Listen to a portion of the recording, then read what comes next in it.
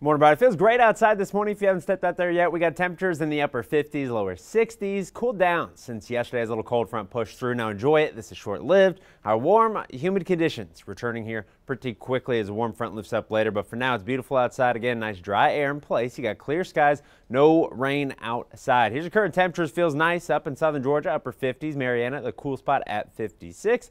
You got some 67s there. Perry, a little bit warmer. Still nice, though. See that moisture return by tomorrow in those mornings. It's going to be much more muggy. So by the time we wake up tomorrow, this map will be in the red. No more cool air till Friday into the weekend. By the rest of your morning there, we're going to be up near 70 at 10 a.m. with lots of sunshine. This afternoon, temperatures all the way up into the mid 80s and rain chances do come back after lunchtime. Breaking down more details in your full forecast coming up in just a couple of minutes.